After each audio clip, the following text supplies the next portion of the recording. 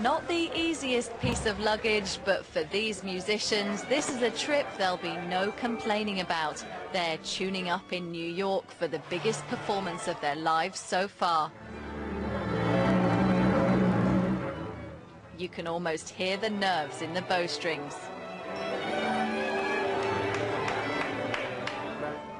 They've traveled thousands of miles for this orchestral Olympics. 33 different countries are represented, from Austria and Australia, South Korea and Sweden, the US and the UK, but there's no room for jet lag. They've had just 72 hours practicing together. First sectionals, then the whole orchestra. Now that's pressure.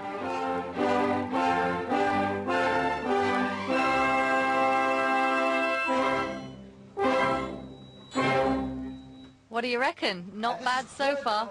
Holding the baton is top conductor Michael Tilson Thomas from the San Francisco Symphony Orchestra. His challenge to bring a bunch of complete strangers into harmony. It's all an exploration. It's using technology to the most expressive and personal purposes that we can find. And I wanted the wonderfully old, prestigious classical music world to get a very affectionate but firm nudge in the direction of taking all of this on board.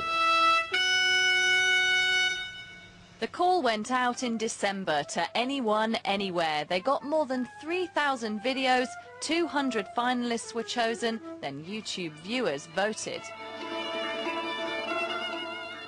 Hello, my name is David. I live in Bermuda and I play the violin. Hello, I'm Marco Mazzini. I come from Peru and I play the bass clarinet.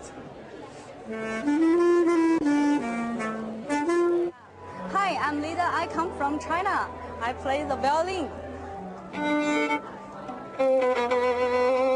For me, living in Bermuda, I don't really have a chance to play with a 96-person orchestra from 30 countries at this level. And so I was just really interested in the opportunity to play with a really high-level orchestra. And this is it, Carnegie Hall. Everyone from Yehudi Menuhin to the Beatles has played here. The program includes Brahms and Bach, plus a specially composed piece, Internet Symphony No. 1, Eroica.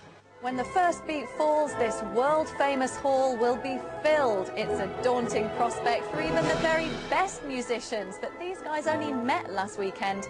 It's been an epic journey up a very steep musical mountain, and for them, it all started with a simple home video. Heather Alexander, BBC News, New York.